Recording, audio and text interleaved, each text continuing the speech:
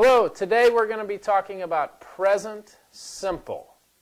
Present simple, how to form it, and then we'll also talk about how to use it and which situations are most appropriate to use it.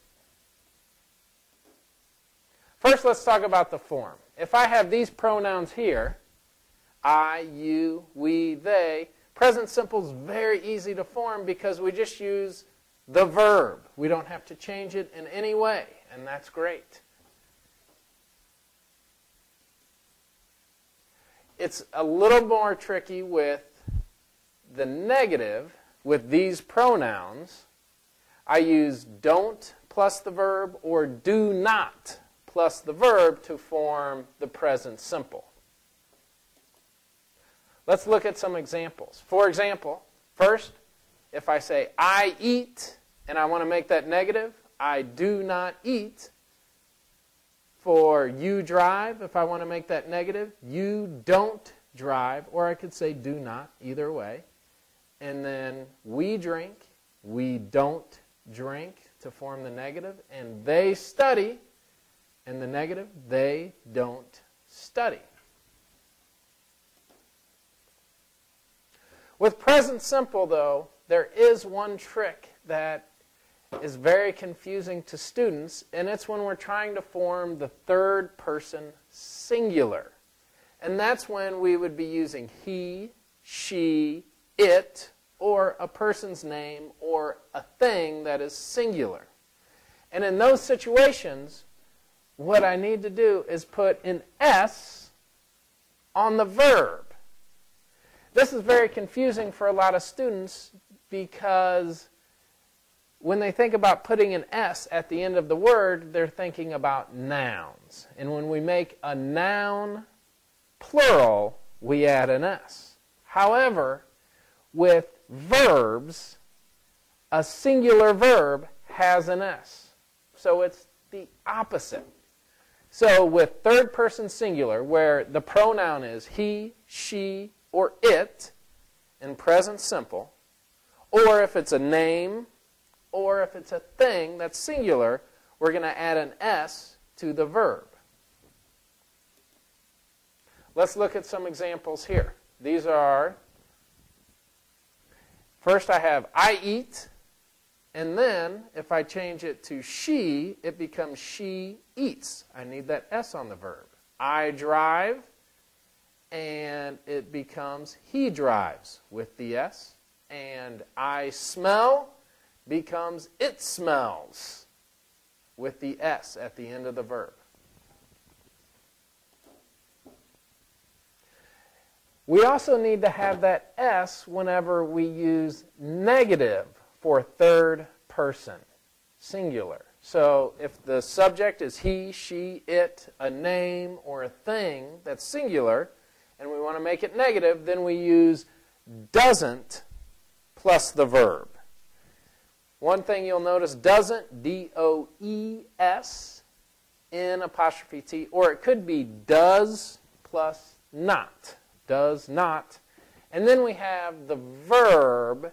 So you notice the verb does not have the S anymore. The S moved to doesn't.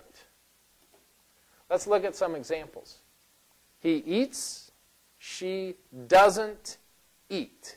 She drives, he doesn't drive, and it flies, he doesn't fly.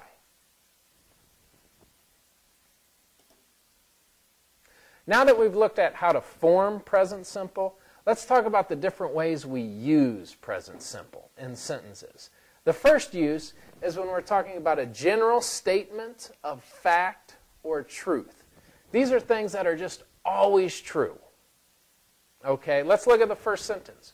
Water boils at 100 degrees Celsius. I have water, which is a singular noun, and boils is my verb. Notice I put the S there because it's third person singular. So water boils at 100 degrees Celsius, and we would use present simple to show that's a general statement of fact. Here, the Kansas City area has 1.5 million people. We have the area and then the verb has. We use present simple because that's just a fact about Kansas City.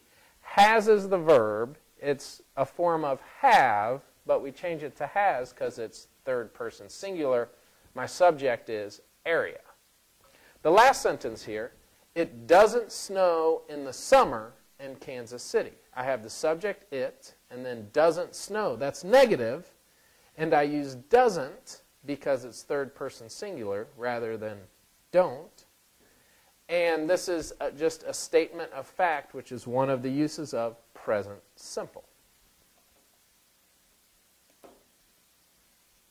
Another use of present simple is with everyday activities, our habits, our routines. So, for example, let's look at this first sentence. I eat breakfast every day. I use present simple in this situation because it's an everyday activity. She usually drives to work. With this one, usually marks that it's a repeating activity. It's a routine, so we use present simple. You'll also notice the S on drives because my subject is she, third person singular. And the last one, they never smoke cigarettes. Never gives the idea of their habits, but it's a habit they don't have. So with never, we usually use present simple.